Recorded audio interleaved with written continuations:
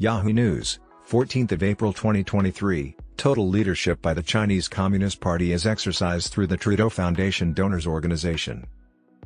The CEO of the Pierre Elliott Trudeau Foundation resigned due to alleged donations from a businessman who also serves as the head of a Chinese cultural group that claims to be run by the communist government. According to the China Cultural Industry Association's website, it was established with the blessing of China's State Council, also known as the country's central government, and adheres to the total leadership of the Chinese Communist Party. The organization claims that Zhang, a Chinese billionaire who gave the foundation $200,000 in 2016 and another Chinese businessman, is its president on its Chinese-language website. The contributor, however, was identified on the receipt as Millennium Golden Eagle International, Canada, according to the Globe. According to the China Cultural Industry Association, Millennium Golden Eagle International is a member of its executive board and was established with the blessing of China's Ministry of Culture. On numerous privately run Chinese company registries, Zhang is identified as the chairman of Millennium Golden Eagle International.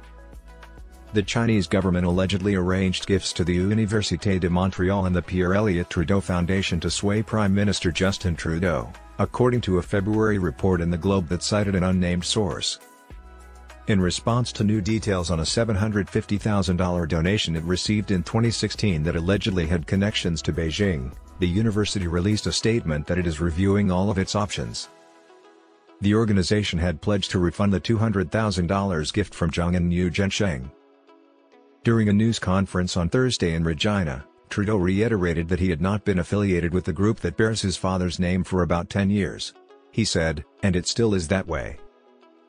But on Tuesday, the charity's board of directors and president announced their resignations, claiming that the politicization of the organization made it impossible to continue with the status quo. According to the Globe and Mail, the Trudeau Foundation has decided to conduct an impartial review of its initial decision to accept the donation.